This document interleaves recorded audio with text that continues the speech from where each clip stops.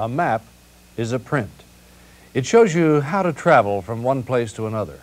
It shows you what kinds of roads you'll be traveling on. It shows you what sort of countryside you'll be traveling across, whether you'll be crossing mountains or rivers. It shows you with symbols where airports, churches, and hospitals are located. It shows historical sites and state parks. And it shows you how far you must travel between points. Most maps also include a legend that explains the different symbols used on the map. Well, you use prints around your home all the time. You use them to build models, to operate power tools, to change a tire, to put together a bicycle. All of these prints use pictures and symbols. Now, these prints are often called drawings. For the sake of consistency in this tape, we'll refer to prints throughout the tape. Regardless of what they're called, prints accomplish a couple of important objectives.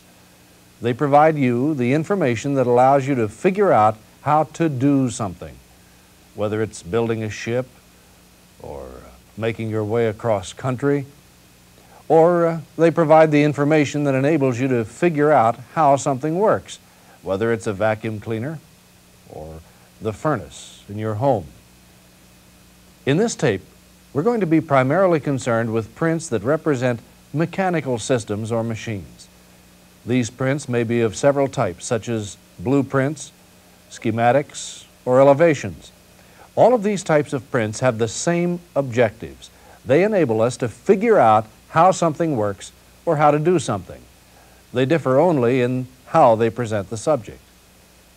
This presentation can be made pictorially, that is, by use of pictures, as with model airplane instructions.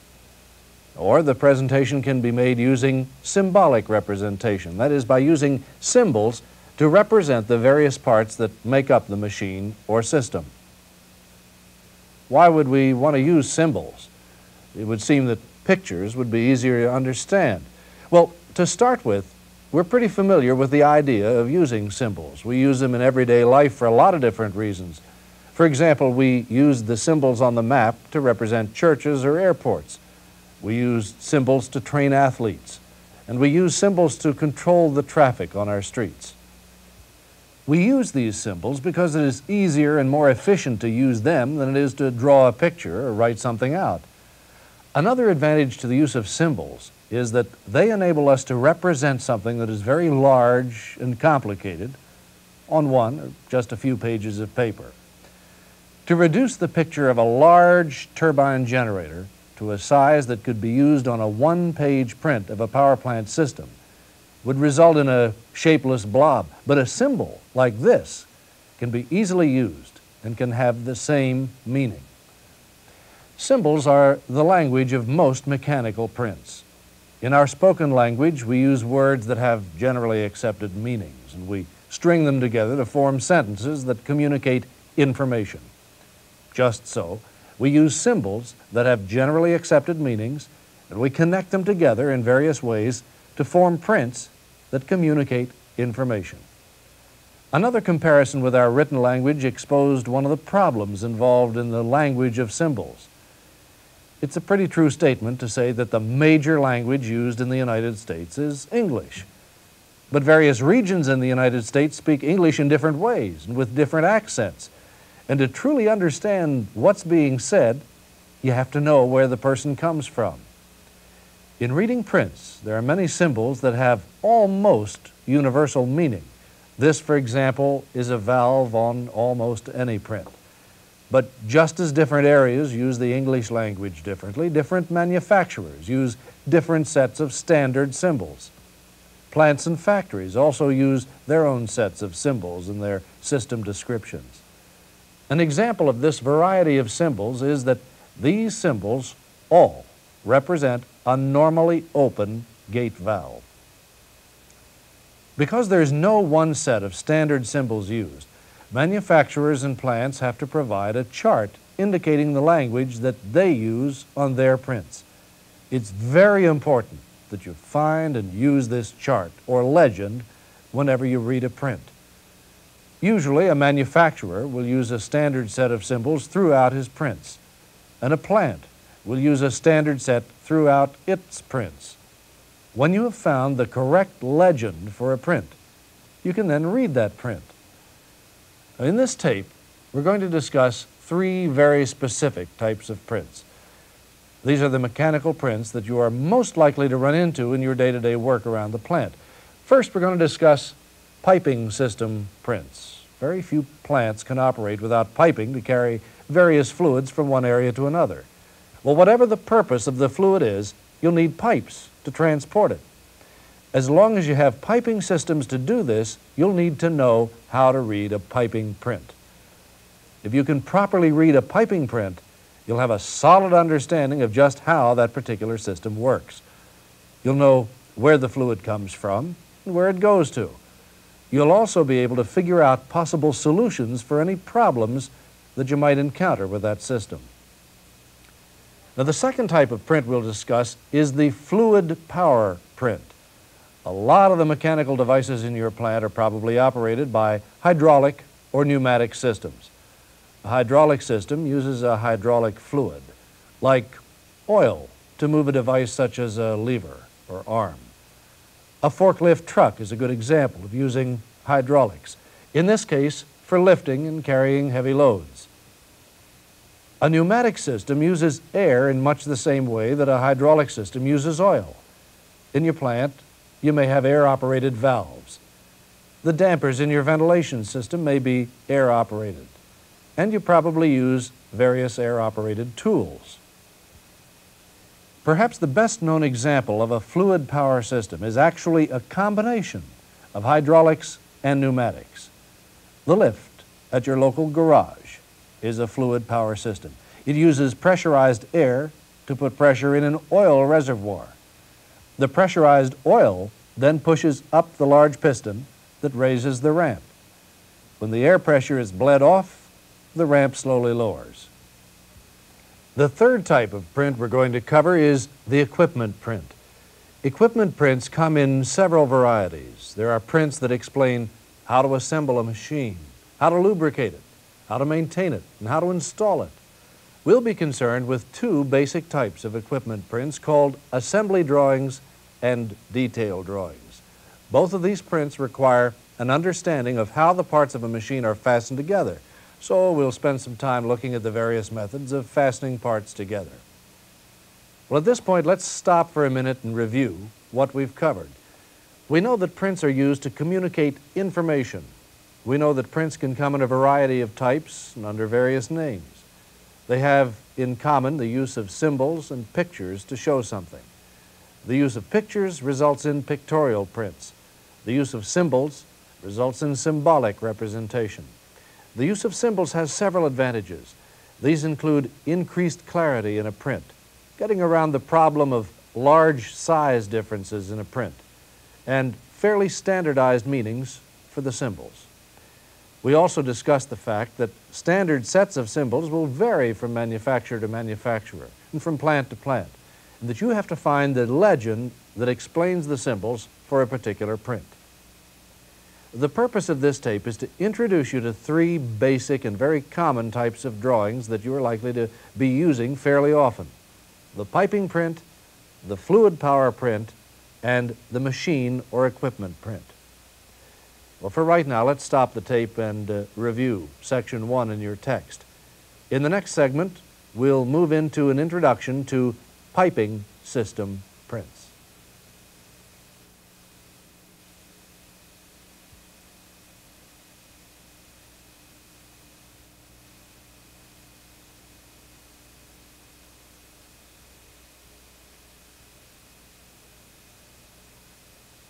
At this point, we've discussed prints in general and why we frequently use symbols to represent components on prints. Now let's take a look at piping system prints in particular. Explore the symbols used and see how they're connected together to represent a piping system. Piping prints are perhaps the most common type of print that you'll use in your day-to-day work, often called P&I prints for piping and instrumentation. They illustrate piping systems. A piping system is simply a transportation system for a fluid, that is a gas or a liquid. The job of the piping system is to get that fluid from one location in your plant to another. A pipe by itself is not a complete system. Just as a truck driver must be able to change directions to reach his destination, a piping system must be able to change directions. Just as the truck driver has limits on how fast it can travel, a piping system must be able to control the speed of the fluid it is carrying. A piping system uses fittings to control the direction of flow. To control flow rate or speed of the fluid, a piping system uses valves. All we need to complete a piping system is a device to provide the force that moves the fluid. This would be a pump or a compressor. We won't be discussing pumps or compressors or the many other components that you'll find in a piping print. The symbols for many of them are listed in your text. In this tape segment, we will cover piping, valves, and fittings, the skeleton of the piping system. A piping system can be represented in one of two common methods, the double-line print and the single-line print. A double-line print is a pictorial representation. That is, it uses pictures of the piping and components in the system. It is easier to follow than a symbolic representation. The major disadvantage of a pictorial print is that it takes up a lot of space. A large or complex system cannot be easily drawn on one page or sheet of paper. Double-line prints are often seen as an insert or a side drawing on a symbolic print. This insert can help to clarify a confusing point or area in the system. The single-line print is the type that you will normally be using. It's not as easy to follow at first, but in the long run, it's more practical to use. The single-line print uses symbols to represent the piping and components. This is a single-line print of the same system that you just saw as a double-line print. You can see that the single line is much easier to draw, but that a basic understanding of piping symbols is necessary before you can start reading it. Well, let's start with the symbols that are used to represent the piping itself. This is a print of a portion of a piping system. We'll use it throughout this segment to help explain the points we'll be covering. We'll use different colors for the various components to make things more clear. But of course, you won't find real piping system components in the colors we'll be using. We'll start with just the pipes, then add the other components as we go along. It would be difficult to tell much about a piping system with just a print like this, but if we use the legend that accompanies the print, we can learn a great deal about the pipes themselves. For instance, almost any piping system will have pipes of different size and different functions. This is the legend for this print. You can see that this thick line indicates a 5-inch pipe. This dashed line indicates an instrument line. And these various symbols represent various components in the system. Remember that this is the legend for this print only, and that you must use the legend that goes with a particular print. One of the important points to observe in a legend is the way in which the pipes are shown to join or to cross over each other without joining. In this method, the non-joining line stops on one side and starts on the other, never touching the line that it does not join. There are several other methods of doing this. This is just one. Your text shows some of the others. Another key to look for is how the direction of flow in the system is indicated. These are flow arrows. Once you've found the legend, you can tell several things about this system. For example, the legend shows that these are 5-inch pipes. These are 3-inch pipes. 1-inch pipes, a pipe that does not join the system, and instrument lines. Knowing that these are instrument lines, you could expect to find some sort of instrument, such as a pressure gauge or temperature indicator at the end of the line. Apart from the size of the pipes and the function of some of the pipes, there's not much more information that can be obtained from this print. So let's take the next step and put in the joints and fittings that connect the pipes together. The connectors that connect the pieces of piping are called fittings. The actual joints between the pieces are called just that, joints. Now, let's look at some of the common fittings and the way they and the system components are joined into the system. There are 3 common methods of joining parts of a pipe system together. Your text presents 2 other methods, but The three we will discuss are the threaded joint, the flanged joint, and the welded joint. This is a valve with a threaded joint. A threaded joint simply has threads like a bolt or a nut, and the parts are threaded together.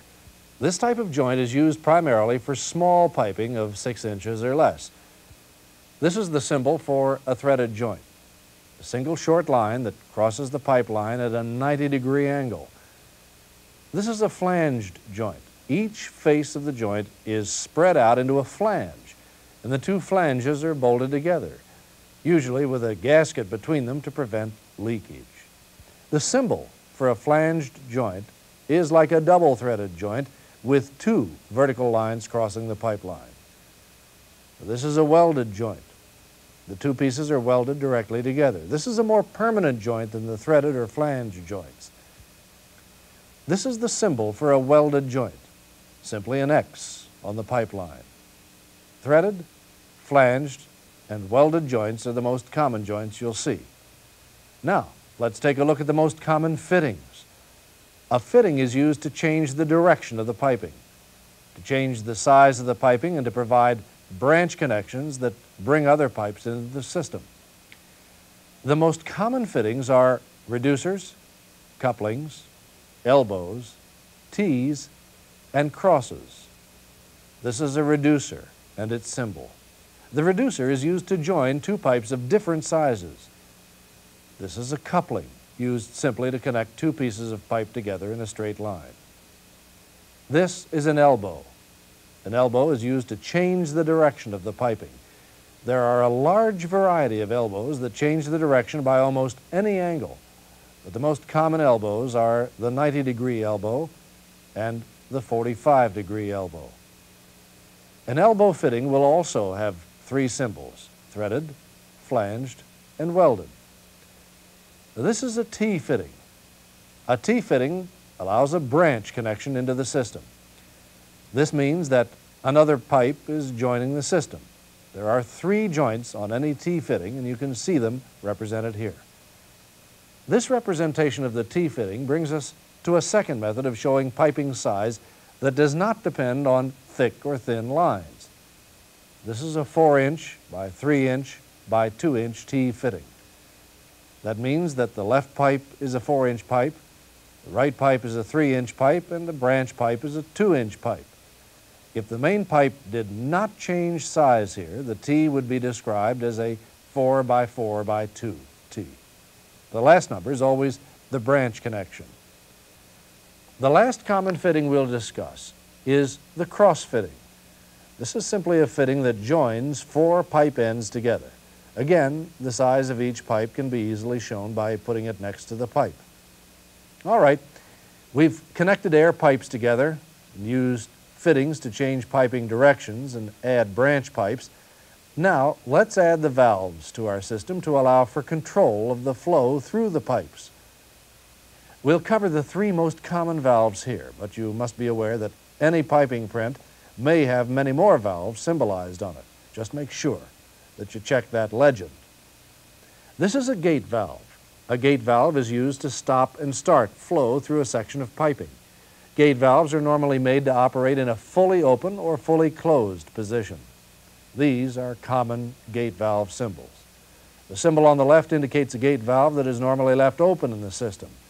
The symbol on the right indicates a gate valve that's normally closed. Gate valves have several methods of operation, including manual or motor operated. On this print, we have normally open gate valves, normally closed gate valves, and normally open motor operated gate valves. The M in the block indicates a motor operator. This is a globe valve. Globe valves are used to control the flow rate through a piping system. These are some of the more common symbols for a globe valve. Again, the solid colored symbol is a normally closed valve. The clear symbol indicates a normally open valve. When we put the globe valves on the print, you can see where the flow rate is controlled in this piping system. This is a check valve. This cutaway view shows how the valve operates. A check valve operates to allow flow only in one direction. If the flow starts to go in the other direction, the check valve closes and stops the flow. A check valve symbol may be accompanied by a flow arrow, or indication of some sort that shows which way the valve will allow flow. On this symbol, the slanted line indicates the disc inside the valve, so the symbol itself indicates that flow is from left to right. On our print, you can see that the check valve symbols can help us determine how a system operates by showing which way the fluid flows. Well, our piping print is beginning to take shape now. We have the pipes to transport the fluid, the valves to control the flow. We need to add a couple of pumps here to provide the force to push the fluid through the system, a couple of strainers to filter the fluid, instruments to indicate temperatures and pressures, a reducer here to step down the size of the pipe for a sampling line, and we have a pretty representative system. Piping, fittings, joints, and valves are common to all piping systems. If you can recognize them when you look at a piping print, you're well on your way to being able to read and understand that print. The various other components in a piping system are many and varied. A lot of them are shown in your text. If you use the legend that accompanies the piping print and the information in your text and in this tape segment, you'll have few problems in reading a simple piping print. For now, stop the tape and review section 2 in your text.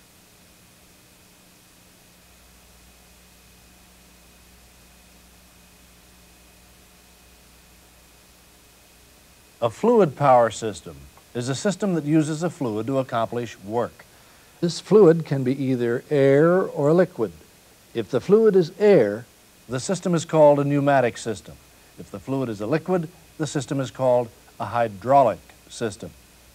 Although hydraulic and pneumatic systems use different components, they're both shown on prints in similar ways.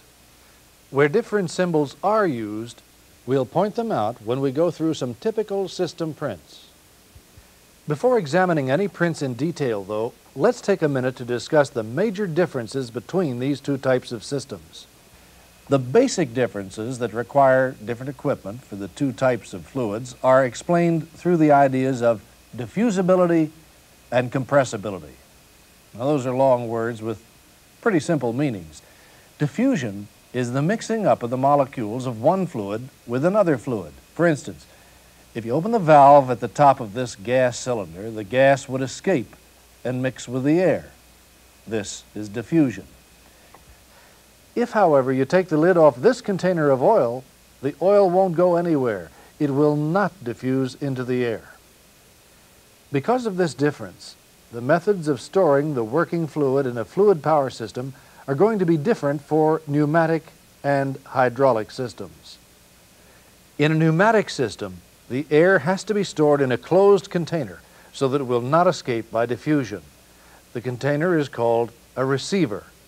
A receiver also allows the air to be stored under pressure. In a hydraulic system, the situation is a little different. Since liquids don't readily diffuse into the air, they can be stored in either open or closed containers called reservoirs. The two fluids are also different in terms of compressibility. Basically, a liquid will not compress, while a gas will. To explain this, imagine a container filled with a liquid. Pick a piece of solid material, such as a block of steel, that exactly fits the top of the container, and then push down on it. The liquid will not compress. It will not be squeezed into a smaller area. If the fluid in the container is a gas, however, and you apply enough force to it, you can compress it into a smaller space. This is all that a cylinder of compressed gas is, gas that has been forced into a smaller space. What this means in fluid power systems is that hydraulic reservoirs tend to be much larger than pneumatic receivers. Since liquids aren't compressible, a reservoir must be large enough to store all the liquid in the system. Air, on the other hand, is compressible, so it can be stored under pressure in a relatively small receiver. It's this stored pressure that enables the air in a pneumatic system to do work. As air is used and the amount of pressure in the receiver is reduced, the system's compressor starts up and recharges the receiver. Now that we know the major differences between the two fluids used in fluid power systems, we're ready to look at some system prints. We'll use this print of a simple hydraulic system to start with. This system has a reservoir containing hydraulic fluid, a pump, a pressure regulating valve, a directional control valve, and an actuator, a piston and cylinder that are used to perform some sort of work. It's important to note that although plant prints often contain symbols that represent both piping and tubing, the interconnecting lines on fluid power system prints usually represent tubing rather than piping. The objective of a typical fluid power print is to show not only the tubing that makes up the system, but also the flow paths that result in the fluid accomplishing some sort of work. Frequently, these drawings are also called schematics. And just as with piping system prints, fluid power schematics will also have a legend to identify system components, lines, and flow paths. On this legend, take note that the flow arrows are different for pneumatic and hydraulic systems. The pneumatic flow arrows are outlined, while the hydraulic arrows are solid. In both cases, they're used to indicate the direction of fluid flow. This is the symbol for a hydraulic pump, a vented hydraulic reservoir, and a strainer or filter. Here's the symbol for a pressure relief valve, a flow control valve, and a directional control valve. Many fluid power systems use flexible hoses, identified by this symbol, in addition to or in place of tubing. Flexible hoses are often used when a connection must be made to a piece of equipment that moves or vibrates as it operates. While there are many other symbols used in fluid power system prints, for now, let's look at how this system operates. When the pump is running, hydraulic fluid is pumped from the reservoir to two branches of the system. One branch leads to the directional control valve. The other branch leads to a pressure relief valve. The relief valve is used to maintain proper operating pressure in the system. The arrow inside the box indicates direction of flow. The dashes on the symbol represent a pressure sensing line. It puts the pressure developed at the discharge of the pump on top of a spring-loaded valving mechanism. When pump pressure exceeds a predetermined value, the valving mechanism, such as a poppet or spool, is pushed down, opening up a passageway inside the valve. Some of the hydraulic fluid then flows through the valve and back to the reservoir, thereby reducing system pressure. This symbol, attached to the valve, indicates a return line to the reservoir. When system pressure becomes less than the spring tension, the spring closes the valve, increasing system pressure. The relief valve will open or close as necessary to keep pressure constant throughout the system. In this way, fluid at the proper pressure will be supplied to the next component in this system, the directional control valve. This directional control valve symbol illustrates the possible flow paths within the valve. The directional control valve controls fluid flow in more than one direction, and it can change the path of fluid flow. This valve symbol also shows a closed position in which there is no fluid flow. The best way to understand directional control valve operation is to look at it in relation to actuator operation. The actuator is here. It's basically a piston inside a cylinder that's filled with hydraulic fluid. For the piston to move downward, two things have to happen. First, there has to be a source of hydraulic fluid pushing down on top of the piston. And second, there has to be a flow path for the fluid underneath the piston to leave the actuator. These flow paths are shown in the directional control valve symbol. Incoming hydraulic fluid is pumped through this part of the valve and into the top of the actuator. As the piston moves down, it pushes fluid out the bottom of the actuator. The fluid then passes through the valve in this direction on its way back to the reservoir. The piston can now move in one direction and one direction only, downward. To get the piston to move back up, the flow paths have to be reversed. Now we want the pressurized fluid to enter the bottom of the actuator and to push up on the piston. And we want the fluid to leave from the top of the actuator. This can be accomplished by sending a control signal to the directional control valve. The control signal causes the internal mechanism to move, shifting the flow paths inside the valve. Incoming and outgoing flow, in a sense, change places. Pressurized fluid is now directed to the bottom of the piston, while the fluid pushed out the top of the actuator returns to the reservoir. At the end of the piston's upward stroke, another control signal will reposition the directional control valve so the sequence can be repeated. Now, we can make this simple hydraulic system into a pneumatic system by making a number of relatively minor changes. We now have a compressor and receiver instead of a pump and reservoir. Compressed air from the receiver provides the fluid power for the system. There's a relief valve here on the discharge of the receiver to prevent the receiver from over-pressurizing. The symbols for both the relief valve and the directional control valve have also been altered slightly. This part of these symbols indicates a vent to atmosphere. In the hydraulic system, the fluid drained back to the reservoir. The basic operation of this pneumatic system, though, is the same. Compressed air is applied through the directional control valve to the upper side of the piston, forcing the piston down. Air under the piston is vented to atmosphere through the directional control valve. At this point, let's take a look at a different fluid power system schematic and apply to it what we've learned so far. This is the schematic for a hydraulic ram system.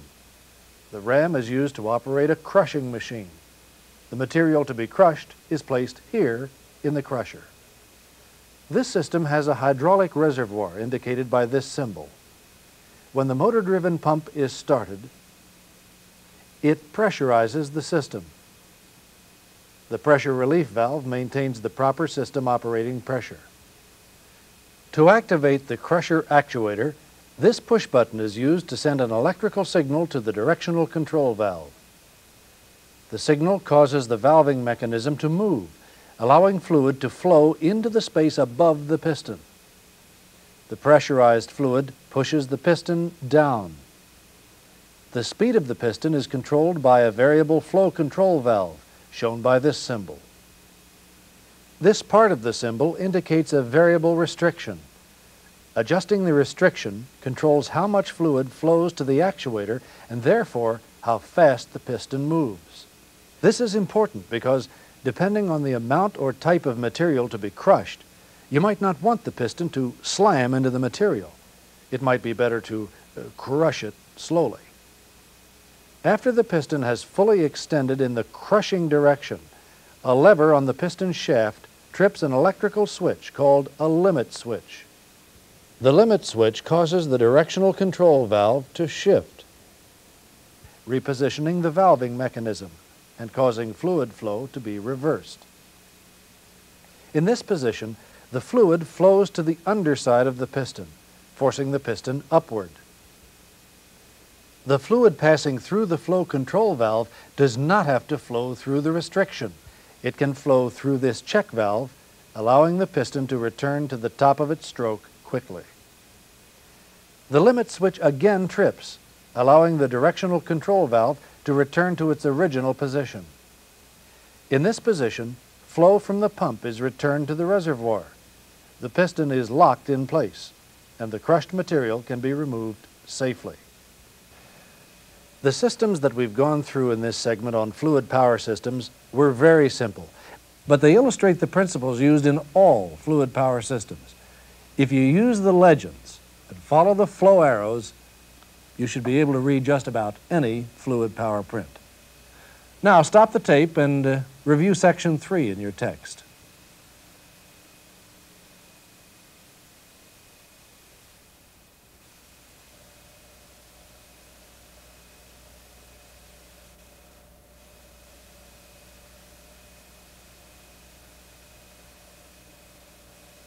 The last major type of mechanical print that we're going to cover in this tape is the machine print or equipment print.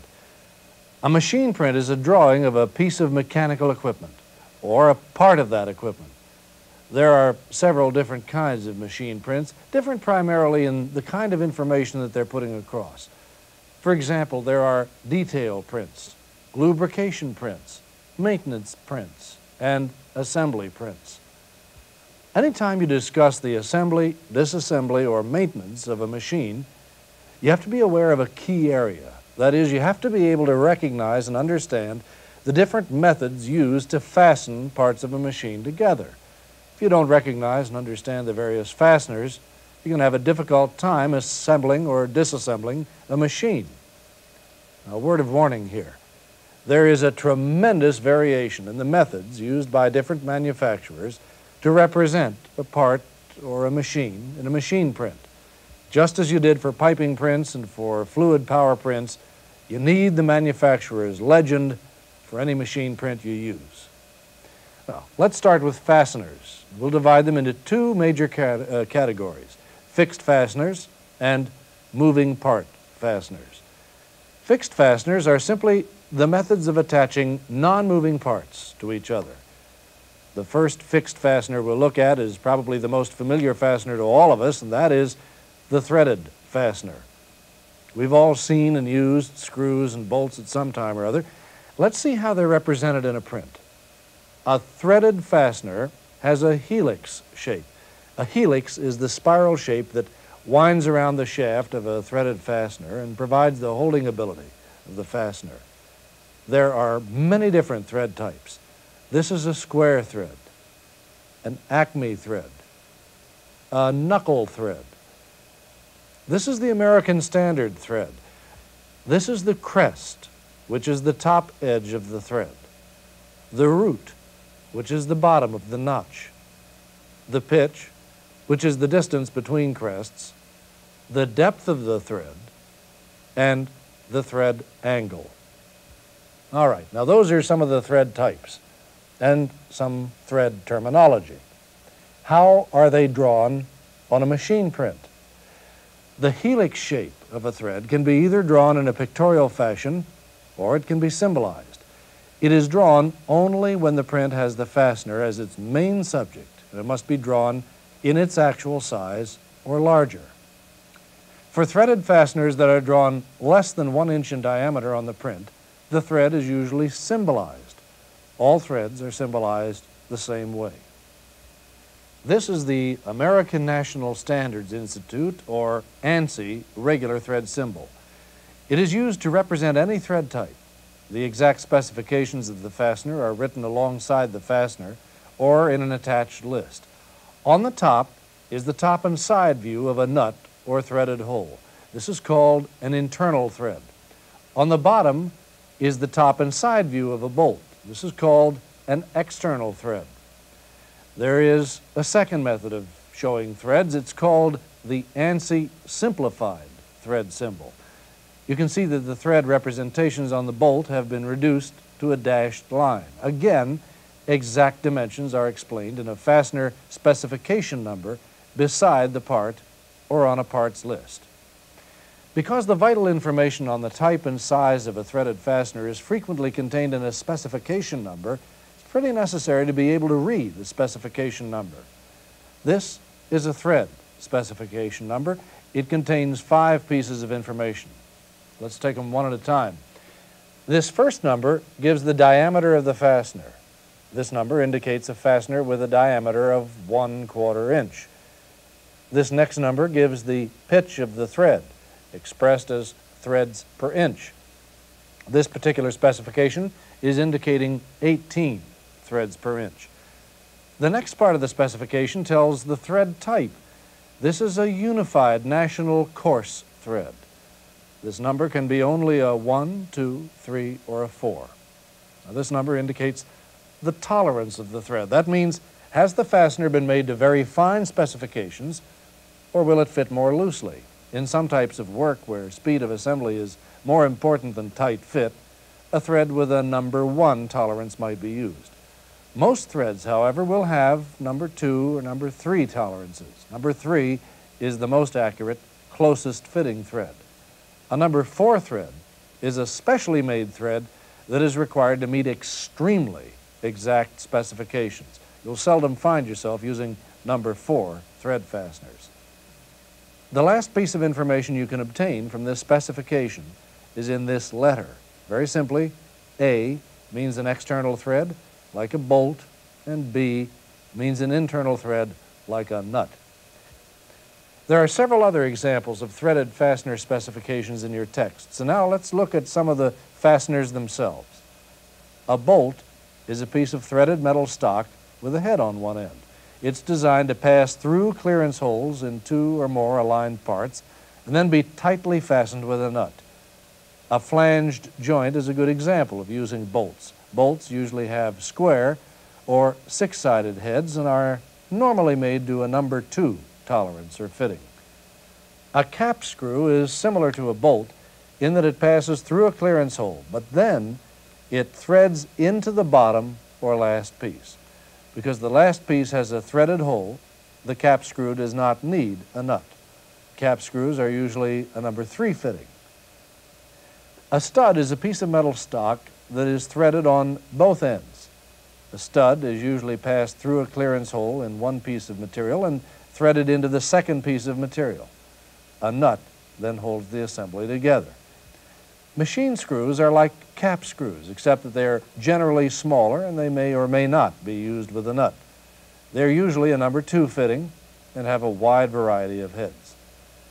A set screw is much like a small stud, except that one end is shaped to allow the screw to be driven with a screwdriver or an Allen wrench. The other end is shaped to fit into a hole or depression in the second piece of material. The object of the set screw is to prevent movement between the 2 parts. These are the major threaded fixed fasteners. There are also non-threaded fixed fasteners. The 2 types of non-threaded fasteners we'll look at are rivets and welds. Rivets and welds are more permanent fasteners than the threaded fasteners, which are made to be easily removed. Rivets are used to fasten pieces together by being passed through a clearance hole in each piece, having the tail end deformed to create a tight hole. The rivet head provides the other end of the joint. Welding is a process that uses high temperatures to fuse 2 metals together. There are several varieties of welding processes and numerous different types of welded joints. The symbol for a weld joint on a machine is an arrow like this, pointing at the weld itself. This arrow just tells you that there is a weld. You have to add another symbol to the arrow to explain the kind of weld. This is a bead weld symbol, a fillet weld symbol, and a V-groove weld symbol. If the symbol is placed under the arrow, the weld is on the arrow side of the piece. If the symbol is placed over the arrow, the weld is on the other side of the piece. And if the symbol is both above and below the arrow, then there is a weld on both sides of the piece. Now, here are some of the more common weld joints with an appropriate symbol. This is a lap joint with a fillet weld. You can see the pieces overlap, and the symbol for the fillet weld is under the arrow, showing that the weld is here on the arrow side. This is a butt joint with a double square weld. In a butt joint, the 2 pieces are butted together. The weld is on both sides, so the square weld symbol is on both sides of the arrow. Anytime a weld is used on both sides of a piece, it is called a double. There are several more examples of different weld joints and other weld symbols in your text. We've been discussing fasteners that hold non-moving pieces together. Now let's take a look at some of the methods of fastening moving parts together. Pins are a good example of this type of fastener. Some pins are used in a tow bar and hitch arrangement in which the pin passes through the tongue of the hitch and secures it while allowing it side-to-side movement. Some pins are used in hinges, much as the pins in the hinges that hold the doors in your house. A common machine use of pins is as a locking device to hold two pieces of tubing together. We're all familiar with the cotter pin used in 100 applications like these. A cotter pin is often used to lock a hinge pin in place. Another moving part fastener is the key. Keys are used to prevent relative motion between parts. This is how a key does its job. The key fits into a key seat in one piece and a key way in the other piece simultaneously, locking the two parts into a specific arrangement. This sort of arrangement is normally used on a rotating shaft to lock another component to the shaft so that it turns with the shaft. There are several different types of keys and key slots.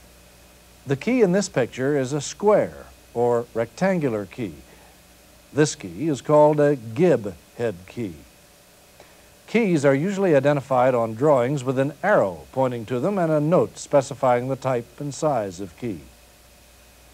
Another type of moving fastener is the common spring. The spring actually stores energy when it's twisted, pulled, or compressed. These are three common types of springs. Each has its own symbol. This is a regular compression spring.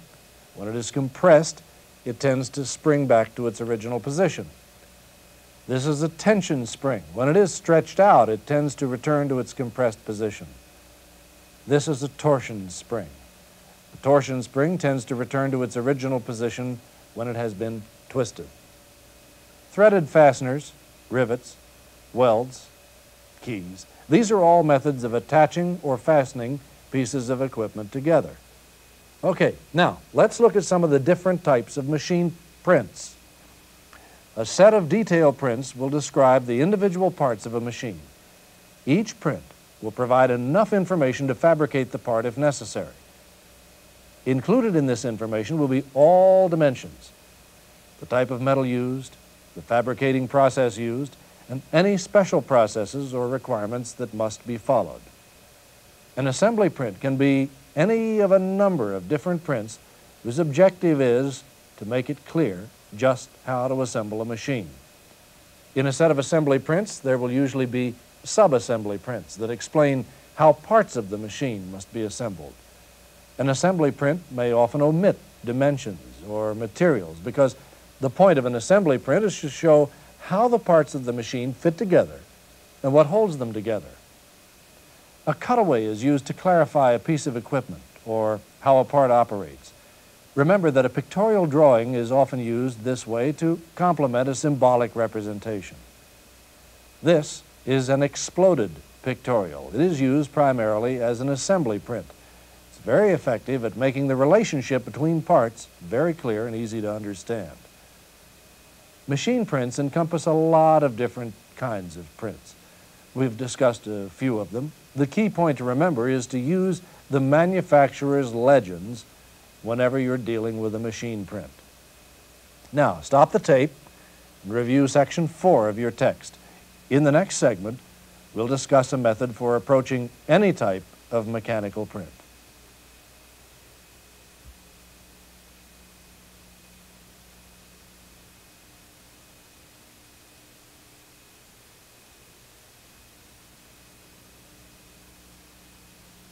We've looked at 3 different types of prints: the piping system print, the fluid power system print, and the machine print. Now, let's develop some rules and guidelines for successfully reading a print, any print. When you pick up a print to study it, it's going to be for one of 2 reasons. Either you're learning the operation of a system or a machine, or there's something wrong with the system and you need to read the print to troubleshoot it. If you're using the print to aid in troubleshooting the system, there are 4 positive steps that you should take to ensure that you're getting the most out of the print. The more information that you get out of a print, the more it'll aid you in the troubleshooting. Now, these 4 steps are a method for successful print reading. First, use the print to gain a firm understanding of the system or equipment and what is supposed to be happening. Second, use the print and any other information you have to determine exactly what is happening, what's wrong. Third, using the print, draw up a list of the possible causes for what is happening. And fourth, investigate the possible causes until you've found the true cause. Now, let's take these 4 steps one at a time and troubleshoot a problem in this system, a fairly simple cooling water system. Step 1 is to find out how the system is supposed to be operating. Now, there's a great deal of information that can go into this step. Before you even start to read the print itself, there's other information that can be obtained. For instance, look at the title block on the print. This title block contains a lot of information that can help you read the print, such as if the print is a plant system print, the name of your plant will go here. If the print is a machine print, this will be the name of the manufacturer. Knowing who the manufacturer is can help you with symbols and line conventions. If there is no legend on the print, you may be able to go to another print by the same manufacturer to find a legend. Now, if the print is of a machine part or a component in a system, you will probably see it listed with the name of the part and the name of the system to which it belongs underneath or beside it. Now, the print number here will tell you if this particular print is one of a group of prints. This block indicates any revisions that have been made to the print. Over the years, as manufacturers change and improve their products, they'll issue revised prints to reflect the changes. Different types of prints will have different information in the title block. For example, a detail print of a machine part might contain the material the part is made of and the tolerances that can be allowed if the part is to be refabricated. All prints will have the information we just covered: the manufacturer or the name of the plant, the name of the system, machine, or parts, the date the print was drafted, and the print number. After checking the information block, get out the manufacturer's manual for the machine, or the system description if the print is of a system. The manual or the system description should have sections that will take you through the operation that the print represents. There are 4 pieces of information that can quickly show you the flow paths through the system. The most obvious of these pieces of information are the flow arrows. All too often, however, you find prints that don't have flow arrows, like this, but there are still other indications of flow. For instance, pumps and compressors take a suction from one direction and discharge to another direction.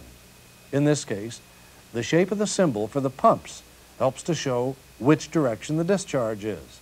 But if the symbol were to be a simple square or circle, basic engineering practices tell us that we throttle the flow from a pump at the discharge of the pump. So, if we look for a throttling valve, a globe valve, we know that is the discharge end of the pump. Now, there's another valve that'll show the direction of flow through a system, the check valve. In this check valve, the slanting line indicates a disc inside the check valve that lifts to allow flow in this direction, but will seat to prevent flow in this direction. There may be a small black dot to indicate the hinge on the disc, also indicating that the flow comes from this direction. Another piece of information that will help determine flow paths is the line convention used in the print. In this print, these pipes do not join, so flow cannot branch off in this direction. Once you know how the fluid in a system is supposed to flow, you should have a good grasp on what the system does.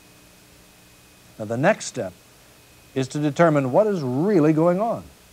You know what's supposed to be happening. Now, what is really happening?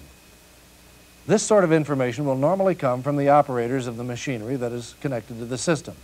In this example, let's assume that the operators have found that a heat exchanger off of this line is not getting enough cooling water, with the result that a machine is running too hot. The third step in our print reading method is to determine the different possible causes for this problem and to list those causes in order of greatest possibility. The most effective way to do this is to trace the line from the machine back to the beginning of the system. The first component we run into is a manually operated globe valve. This valve is used to throttle the flow to the piece of machinery. If it were not open far enough, it could prevent the machine from getting its proper cooling flow. The next component is a check valve. If the check valve disc is stuck in a partially closed position, the cooling water flow through the valve might not be enough to supply proper cooling to the machine. Next in line is a heat exchanger. If the heat exchanger were not doing its job properly, then the hot running machine may be getting all the cooling water it is supposed to get, but it just may not be cool enough to cool off the machine. We next have a strainer to strain out particles in the water that might foul up the system. If this strainer were clogged up with debris, it might not allow enough cooling water flow to the rest of the system. We have a set of strainer isolation valves, another check valve, the pump outlet throttle valve, and the pump itself. We've already mentioned the possibilities of a valve being out of position. What about the pump? If the pump isn't putting out enough water, it could be for a couple of reasons. The discharge might be throttled too much. The suction valve might not be fully open. Or the pump suction head might be too low. If the level in this head tank gets too low, the pump will not operate properly and it will not put out enough flow. So there are a lot of possible causes for that machine not being cooled properly. The last step in our method is to investigate all of these possibilities until the correct problem is found. Most of these possibilities are fairly easy to check. The level in the head tank can be checked. But if the other pump is running properly, it's doubtful that this is the problem. All of the rest of the possibilities can be just as easily checked. Is the pump suction valve open? Is the pump discharge valve open to the correct position? Are any isolation valves shut in the main line? Or are any of the check valves in the main line stuck? Is the differential pressure reading across the strainer too high, indicating a blocked strainer? Are the cold water valves open to the proper position to cool the cooling water? But all of these possibilities can be checked in one step by checking for proper cooling flow at the other branch connections. If the components off these three branches are getting proper cooling, then it is not likely that the problem is anywhere in this part of the system. That leaves this portion of the system. It'll be easy to check this throttle valve to see if it's in the proper position. The operator has probably already done this. But if the throttle valve is correct, what other possibilities do we have? If we look at the problem from the point of view of the total flow in the system, we can spot a few more possibilities. If we're getting the flow we need at this point, but not here, there are only 4 places for that water to go. It is either going to the other 3 branches or it is flowing through the cross-connect valve. If we check the cross-connect valve and find it closed, as it is supposed to be, the last possibility we have is in the other 3 branches. Checking the throttle valves in the other 3 branches, we find that they are all open a few turns too far, allowing more than the necessary cooling to the machinery they supply and robbing the top branch of its supply. We actually took far more time than necessary to troubleshoot this simple problem, but we did it to explain the proper method of reading a print. In actuality, as soon as the operation of the system was determined, we knew that the other 3 branches were operating satisfactorily. It could be seen that all of the real possibilities had to deal with that last small portion of the system. All right, we've come quite a ways in this tape. Let's review what we've covered. We now know what a print is, a map-like description of a machine or a system using pictures or symbols to communicate information. Pictorial and symbolic prints, sometimes called double line and single line, each have their advantages and disadvantages, the pictorial being easier to quickly understand, the symbolic being more convenient to use. Symbols vary, sometimes quite a lot, between manufacturers and plants. Because of this, no matter whether you are dealing with a piping system print, a fluid power system print, a machine print, or any of the numerous other prints that we did not discuss, you must find and use the manufacturer's legend for that print. The legend is the language for a particular print. In this last segment, we discussed a method for reading a print when troubleshooting a problem.